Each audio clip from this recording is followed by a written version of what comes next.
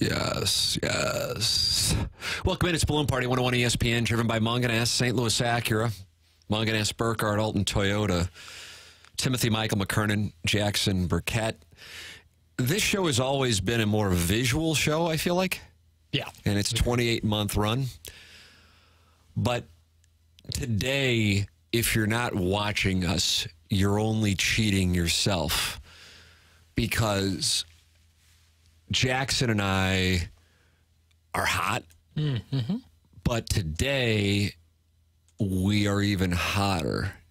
I have a sales meeting following today's award-winning presentation of Balloon Party, and Jackson is hosting the TMA Facebook fan page club championship bracket reveal party at 11:30 on YouTube. Both of equal importance. And I'm wearing a sport coat, no tie. Jackson is wearing... are you wearing a full suit or is it a sport coat with a tie? I can't see below the console as much as I look forward to during the commercial break. As I can imagine you are. So technically this isn't a suit. The pants are very close in color. Oh, that's an old money move. That's right. That's right. And also saw that at Vianney Prom. It's very close, so I can call it a suit. It's not exactly the same color. This sport coat is the same one I had in high school, which is nice to fit in when I was a sinewy 155. 155. Now 176, I think, is last time I checked your stats. 175, right in that area. So nice to see that it still fits. But these pants were from when I was a little bit bulkier.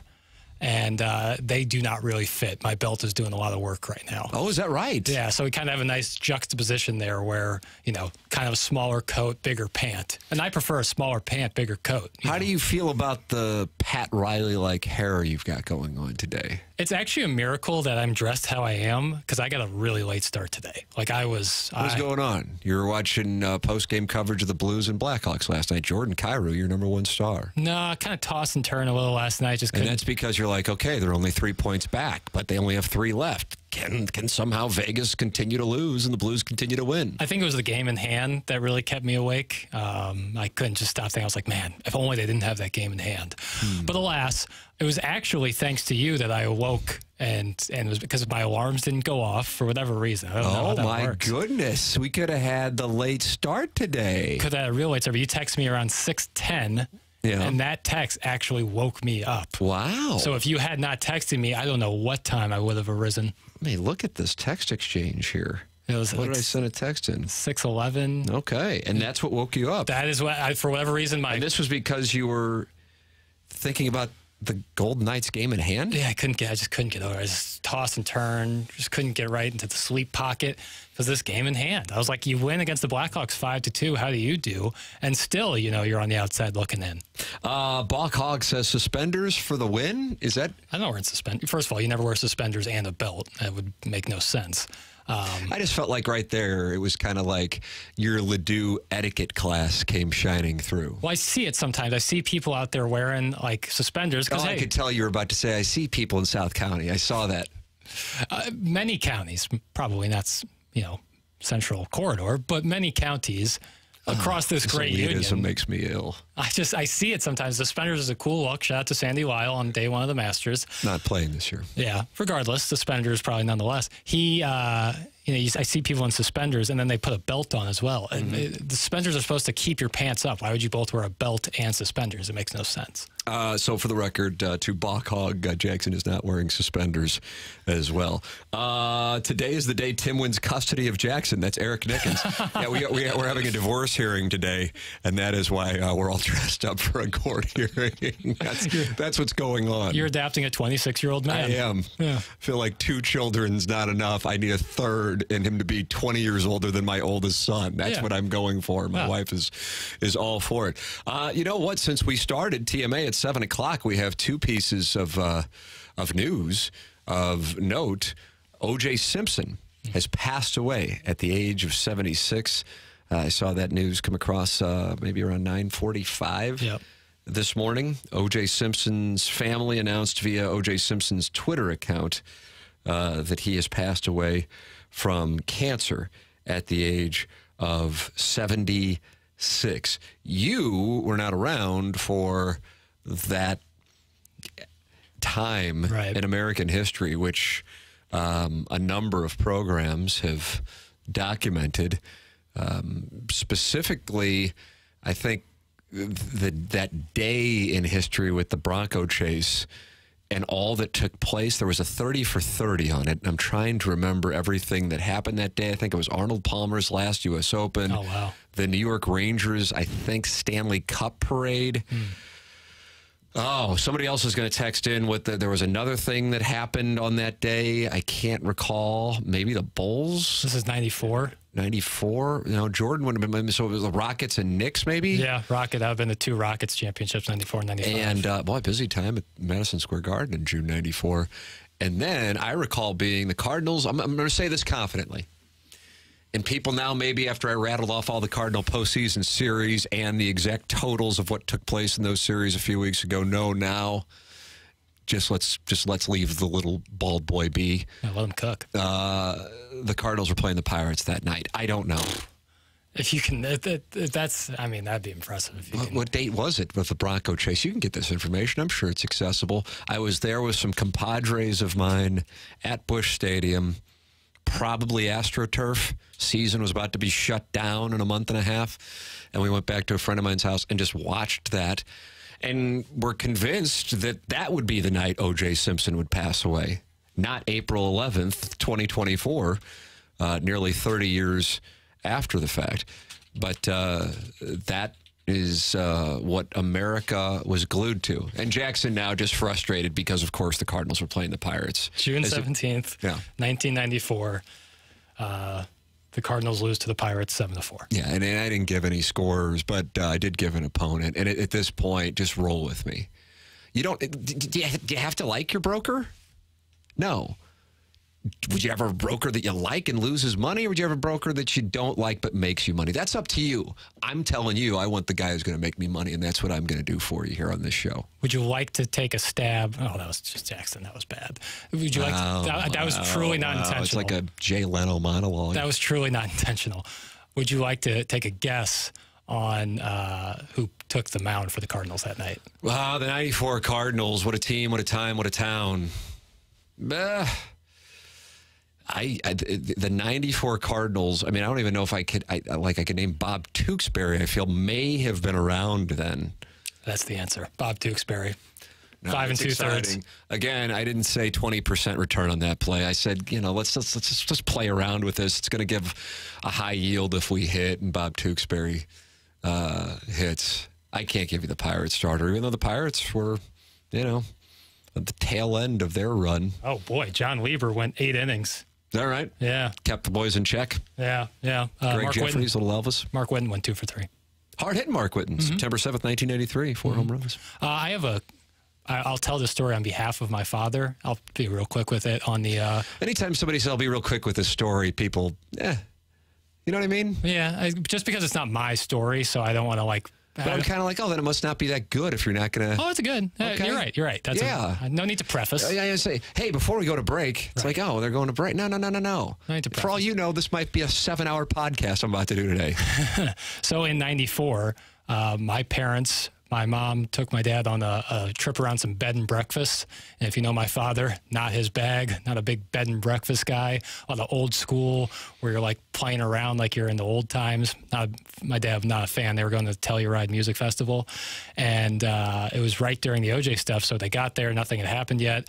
And all these old bed and breakfasts don't have TVs or anything because they're all old school. Finally, 3 or 4 days later, after several bed and breakfasts, they get to a hotel with a TV. My dad turns on the TV and there's OJ, and he goes, why do they have OJ in handcuffs? What's going on here? He had missed the entire thing. He had come to, there's no newspapers anywhere. He had come to eventually surface. That just goes to show you time before cell phones.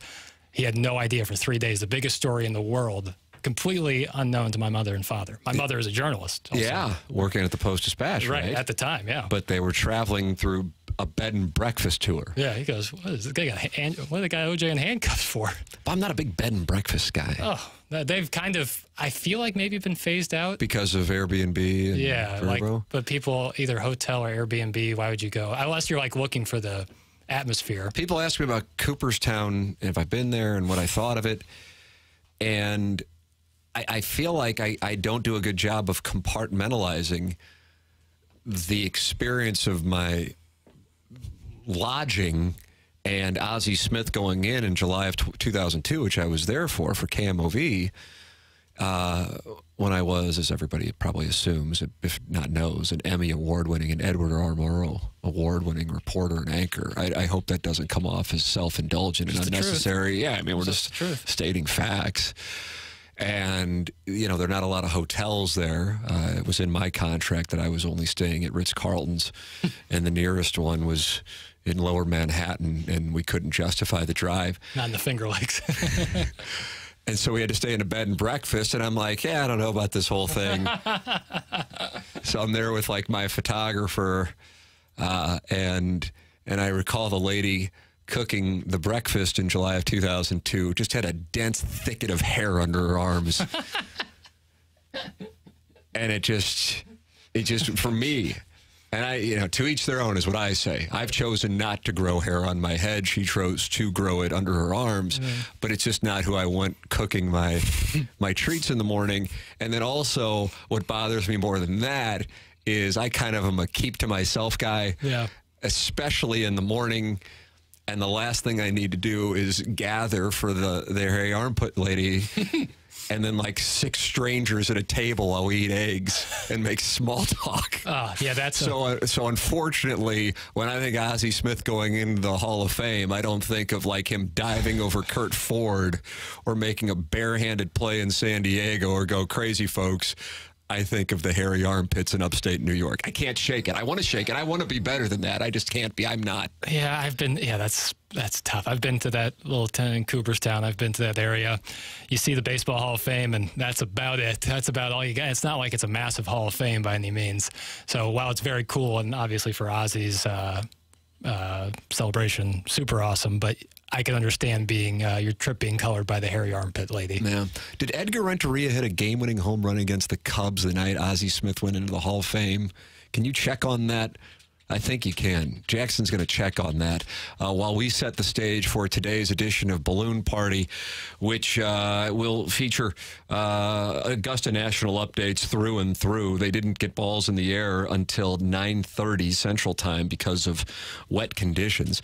Tiger Woods, for the record, teeing off already, was scheduled to tee off later this afternoon. I doubt he gets all 18 holes in today because he won't be going off until maybe sometime around 4 o'clock Central would be my guess. We do have 4 players who are 1 under par: Eric Van Rooyen, Jake Knapp, Taylor Moore, and Danny Willett. Jackson, what just happened over there? So July 28th, 2002, which is 8 years and a day after the Bronco chase, the Cardinals, I'm sorry, a month of June, July. My bad. The Cardinals win 10-9 over the Chicago Cubs. Did Edgar Renteria have anything to do with it, or am I wrong on that? I don't want to take credit for a win if I didn't call out the exact detail of what transpired. I'm trying to get that information for you, Tim. Jackson's on AOL dial-up right now, and he was in a chat.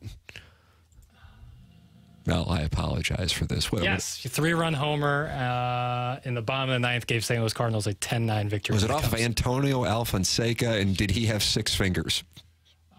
God, bless America. Well, the answer to the latter is yes.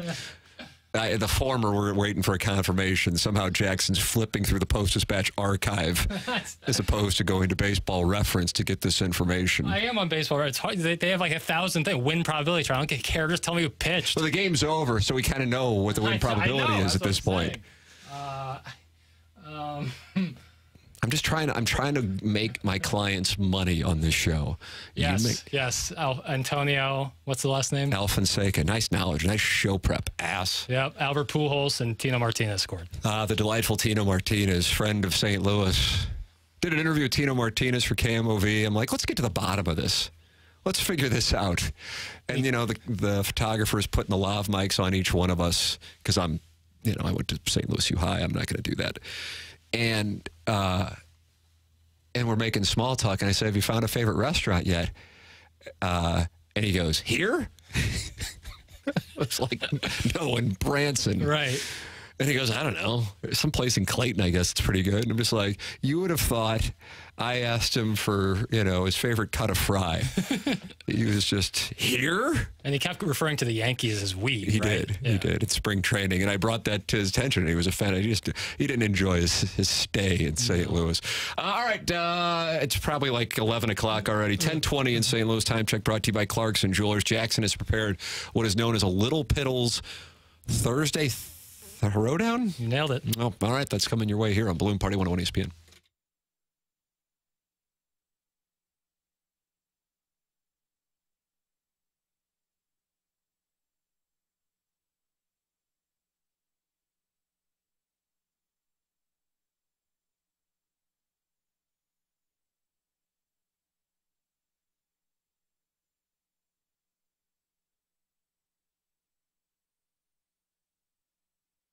Munganess, St. Louis Acura, Munganess, Burkhardt, Alton Toyota, presenting sponsor of Balloon Party on 101 ESPN. For those of you who are regular listeners, you may have heard my story on Tuesday about returning to St. Louis from my sister's wedding over the weekend and getting to the airport and getting ready to start the car to return home, and then the car was dead as a doornail. And sure enough, the great Jamie Burkhardt of Munganess, St. Louis Acura, and Munganess, Burkhardt, Alton Toyota. Yeah, his name's on the dealership in Alton. He's like, well, let me help you out with this situation. And immediately, my wife's car, battery, taken care of, oil change while I was out there. They're just the best. It's just, that's the kind of service they provide. And for our audience, you're going, well, that's because you do spots for them and you're one of the biggest celebrities in St. Louis.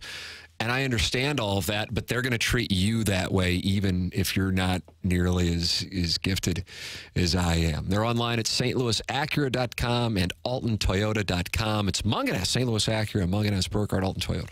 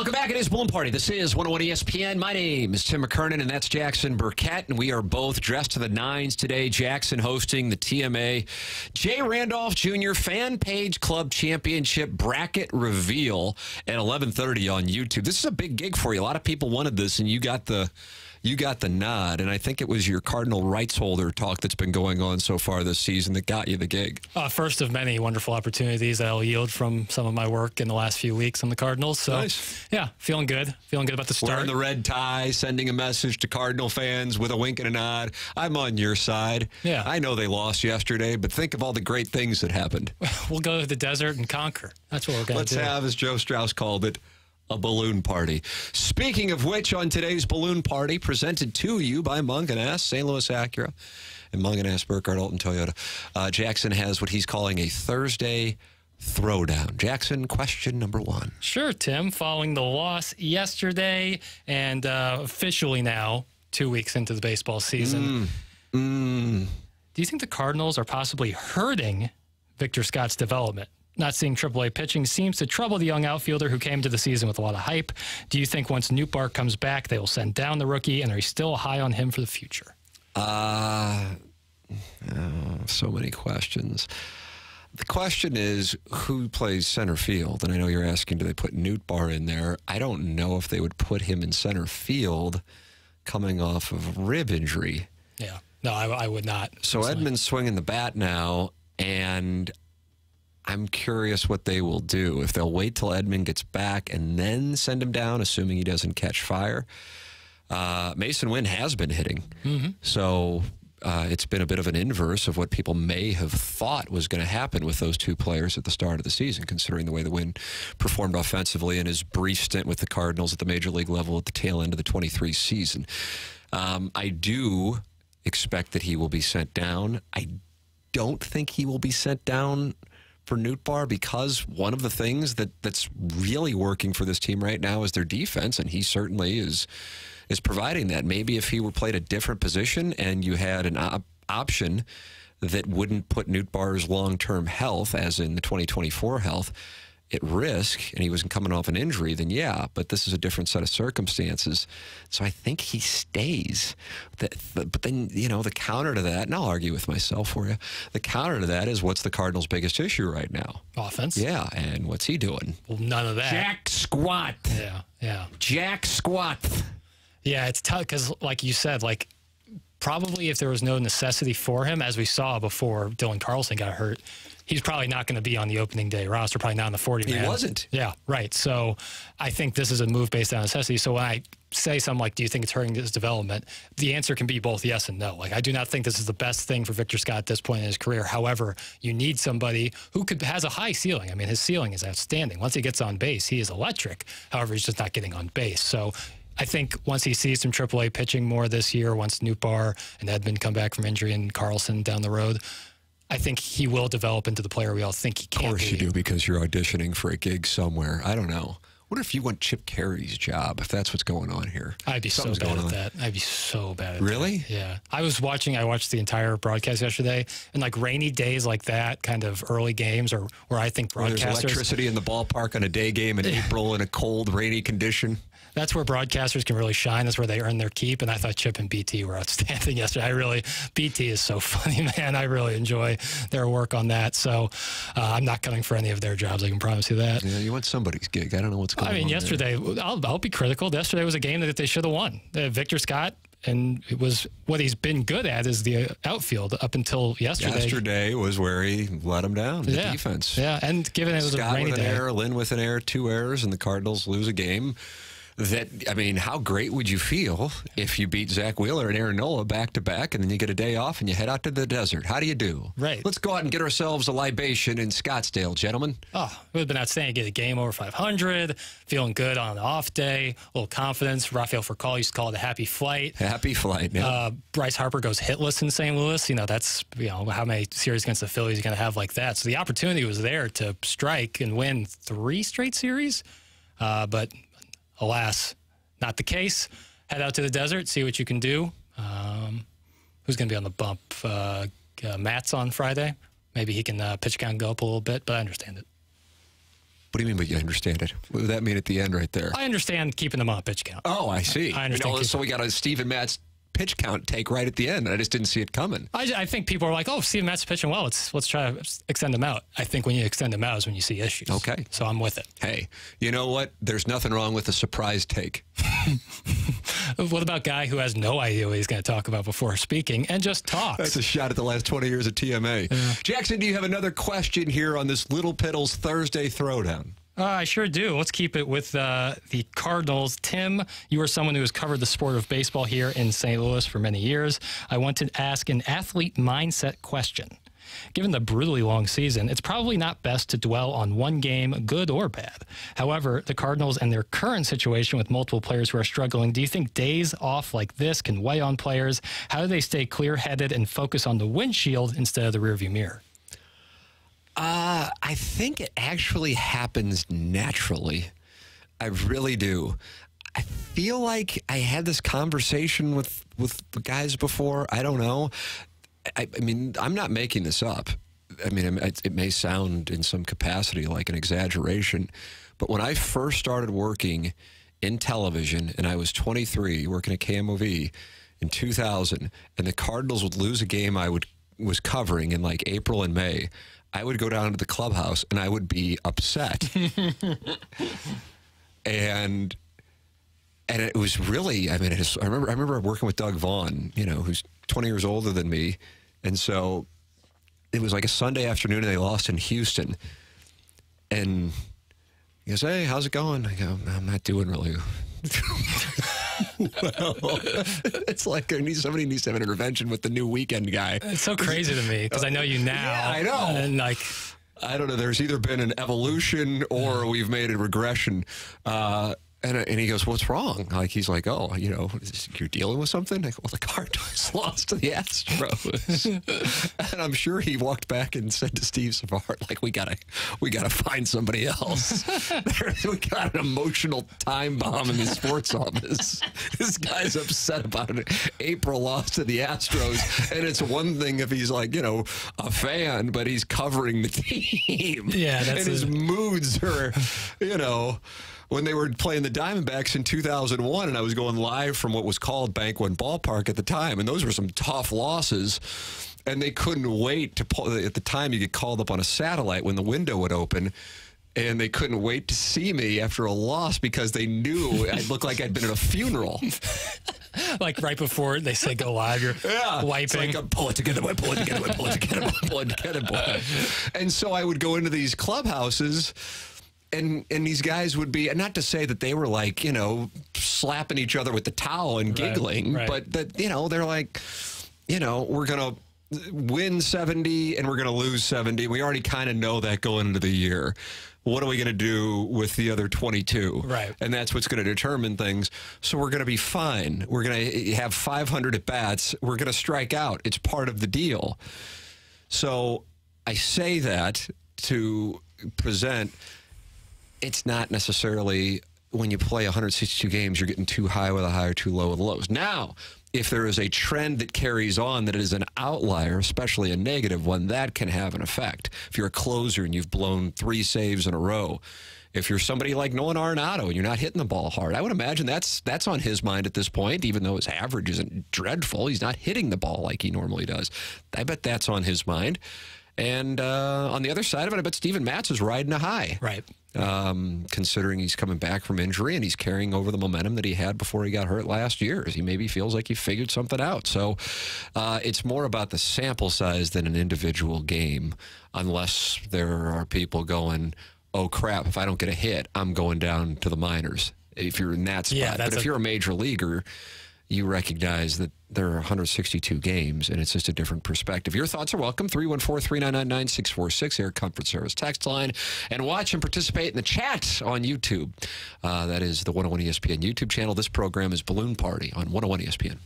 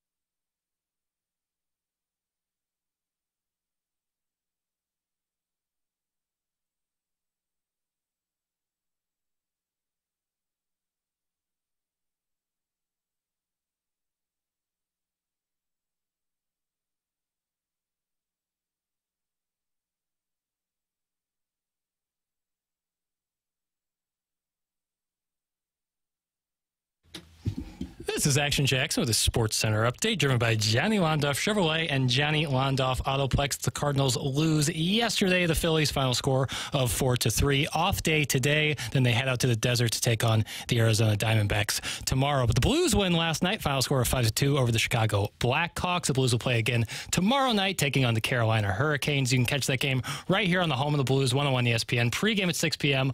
Puck drop at 7. And last night, the Nets defeat the Raptors 106-102. Dennis Schroeder with 21 points. That was another Sports Center update driven by Johnny Londoff. Find new roads and shop 24/7 at londoff.com and londoffautoplex.com. Are you kidding me?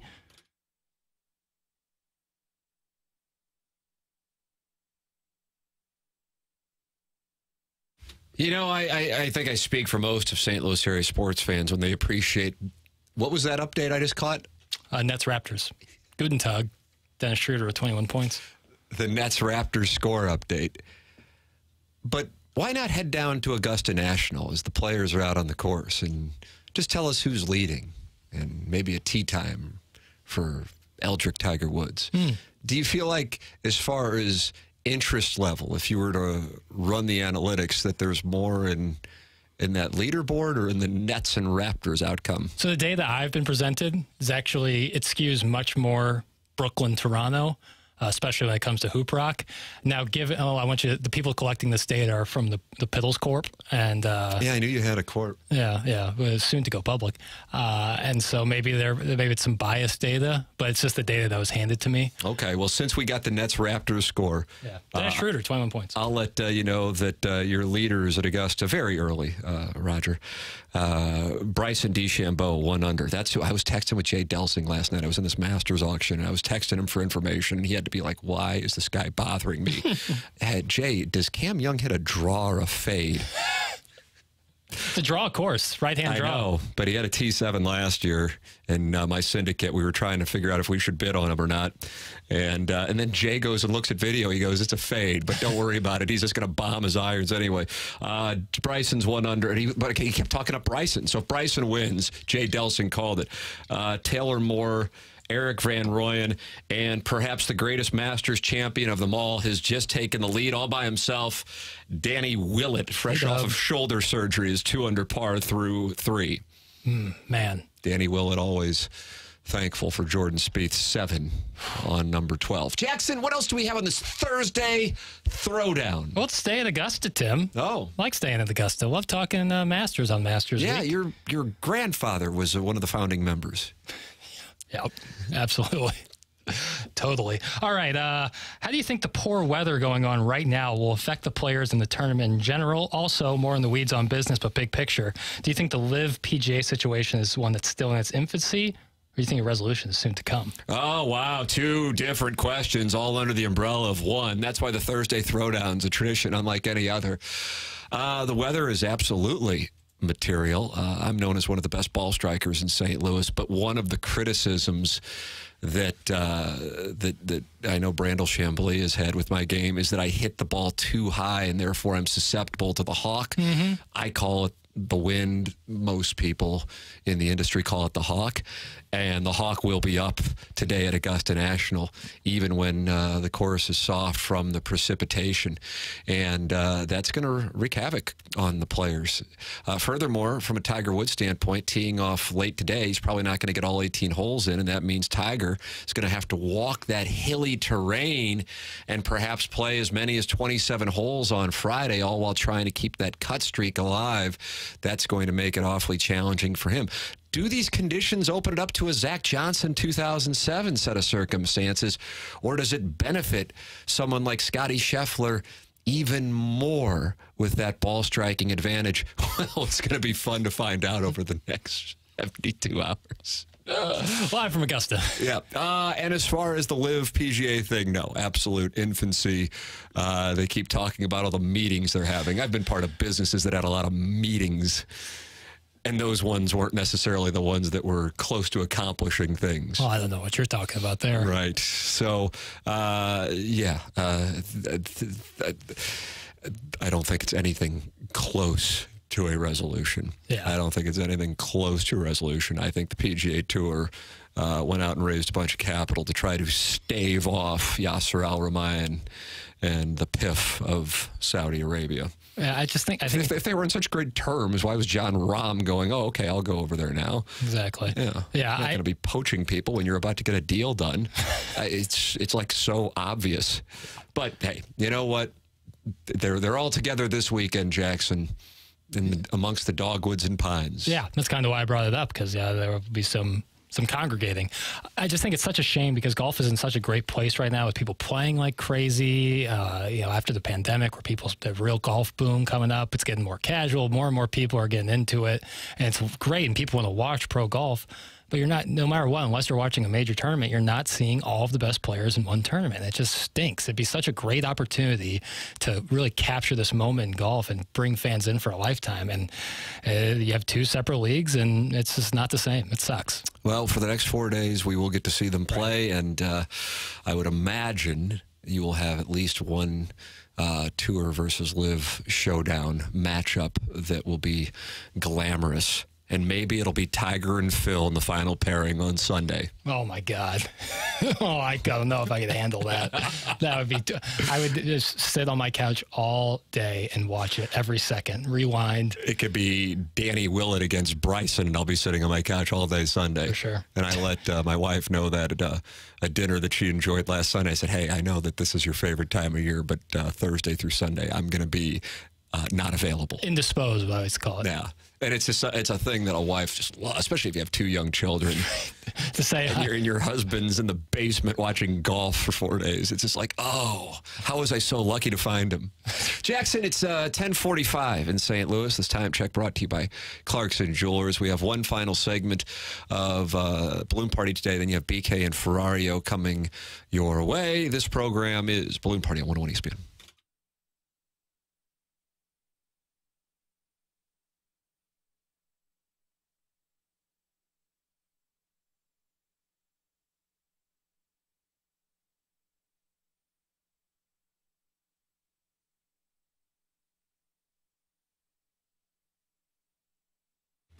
James Carlton of the Carlton State Farm Insurance Agency is my insurance agent, and I would love for him to become your insurance agent as well, because as soon as you make the switch, number one, they're going to do all the paperwork for you, so you don't have to worry about handling any of that.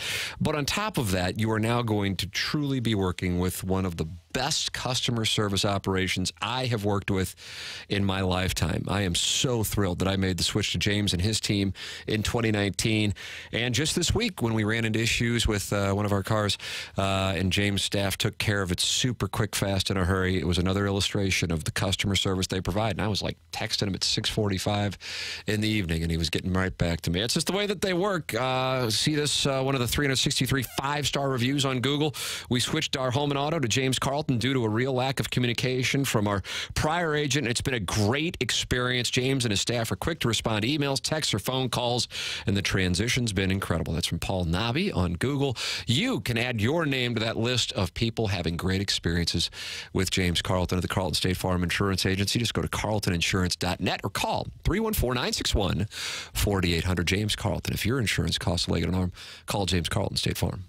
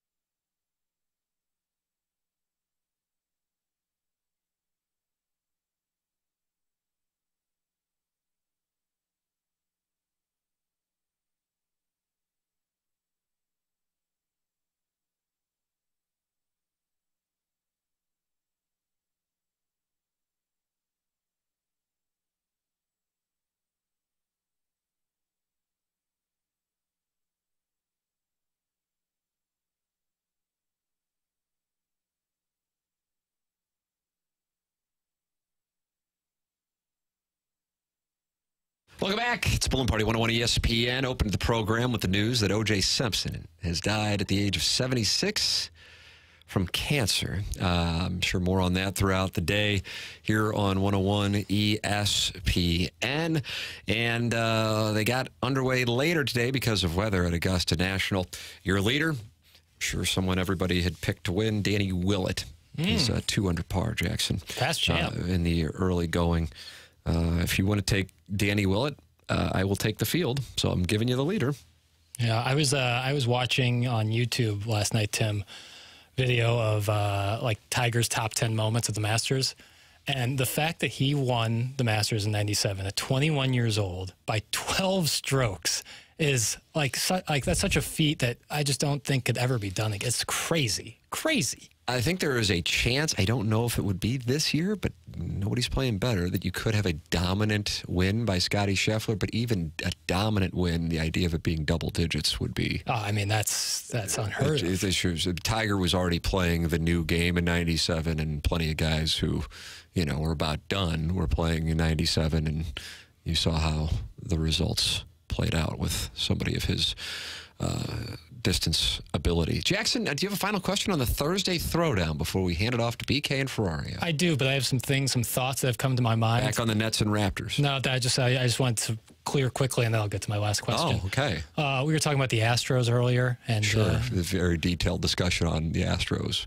Do you prefer like the uniforms that they would wear like in the mid to early 2000s with like the red and the yellow, as opposed to like the newer orange and blue look?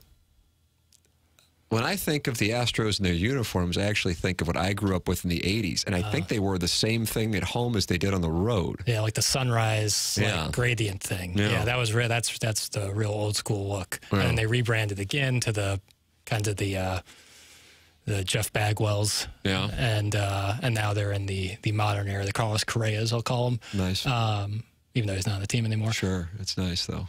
I prefer the newer ones personally. I don't the Twins. I don't really love the ones when they used to play in the NL Central, when there were 6 teams in the NL Central for whatever reason. It's very odd. No, it's a pressing question, and I'm glad we got to it.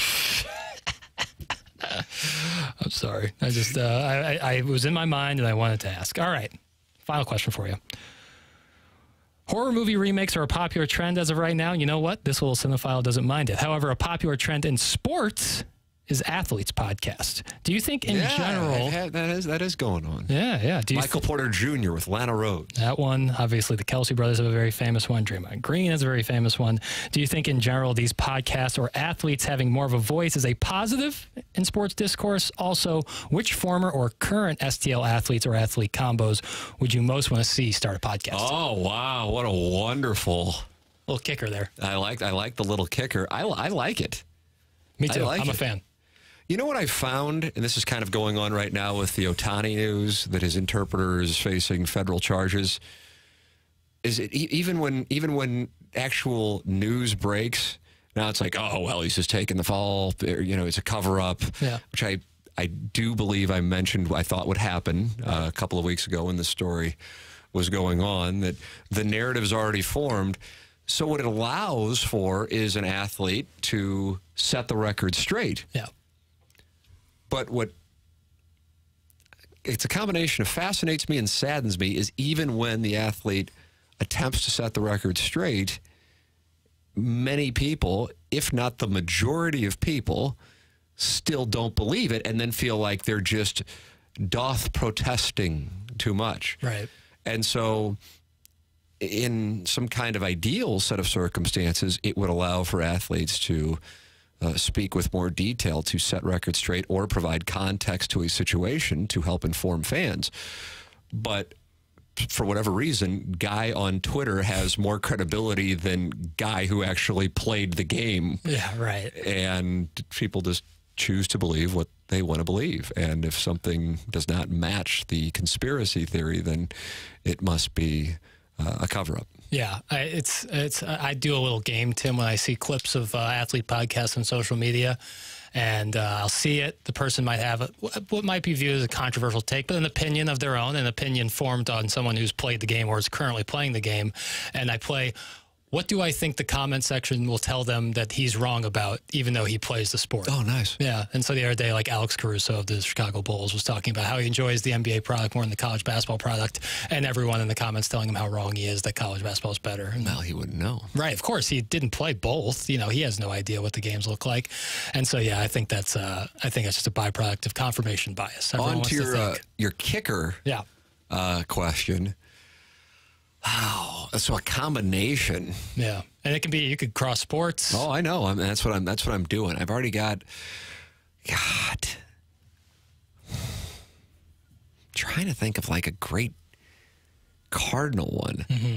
I'm pairing them with Kelly Chase, and I'm trying to think of who we're going with from the Cardinals side. So, like, I'm inclined to go with Adam Wainwright, but I don't think pairing Chase with Wainwright allows both of them to spread their wings and fly together. I think they would want to fly different directions. They run two different kind of offenses. Right, they do. And that doesn't make one offense right and one wrong. We can get into the end zone. It just is going to be with a different style. And that's okay, Some like the air raid, some like the West Coast style. It's my credo. A Cardinal would be great. That's not including Wainwright, because if we're trying to pair him up with Chaser, I think John Lackey would be outstanding. Oh, wow. I think that also is a different offense. I've got 3 offenses we're running. I think John Lackey in general, it's just, I'd like to hear more.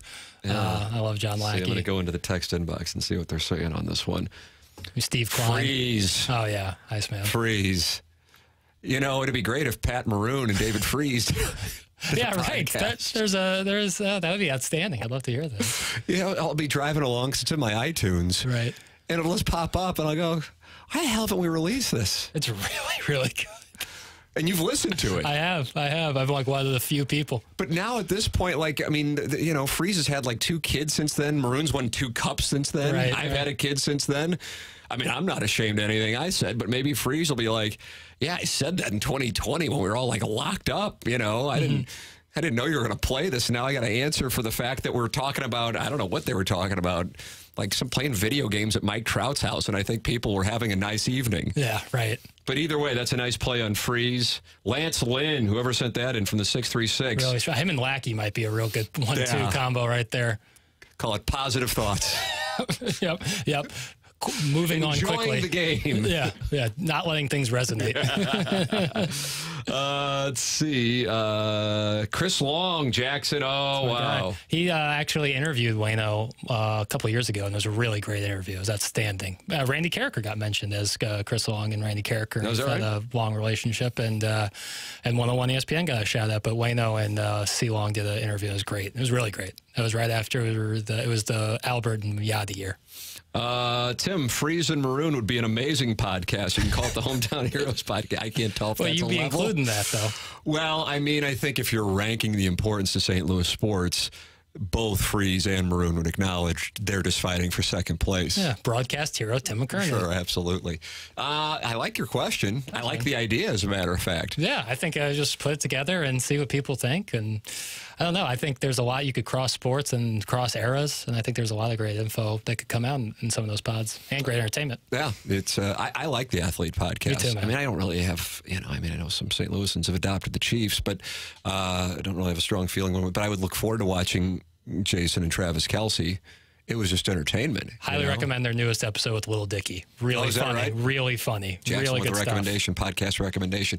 BK and Ferrario coming up next for Jackson Burkett. Tim McKernan. This program has been called Balloon Party, driven by Munganess, St. Louis Acura, Munganess, Burkhardt, Alton Toyota on 101 ESPN and the 101 ESPN YouTube channel.